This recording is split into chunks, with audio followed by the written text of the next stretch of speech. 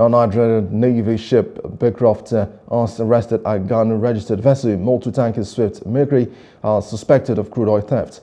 Now, the vessel was found at 174 nautical miles off Nigeria's coast, approximately 320 kilometers, heading to the Benin Republic. Now, the vessel had 13 crew members, including 12 Nigerians and 1 Ghanaian. The vessel was carrying around 2 million liters of suspected product without approval, according to Western Naval Command's flag officer commanded.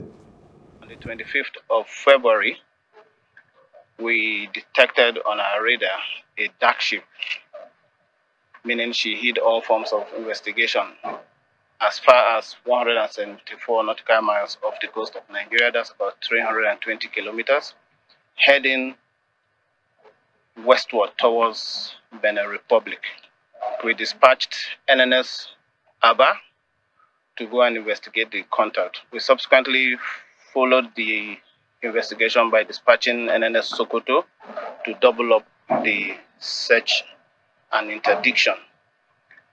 On arrival at the spot, we found empty Sweet Miri, fully laden with about, I would say, a little less than 2 million liters of product with the characteristics of crude oil, and she had no naval approval on board.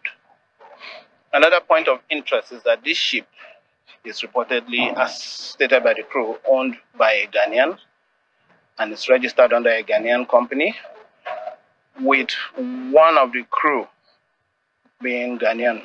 So with Vinalaris, we've done a good job. We've gotten people involved in the theft, and that includes the managerial level of the company that owns the ship. We just have one more person to pick up, and he has absconded. He's outside Nigeria, and we're waiting for him. Hello, hope you enjoyed the news. Please do subscribe to our YouTube channel and don't forget to hit the notification button so you get notified about fresh news updates.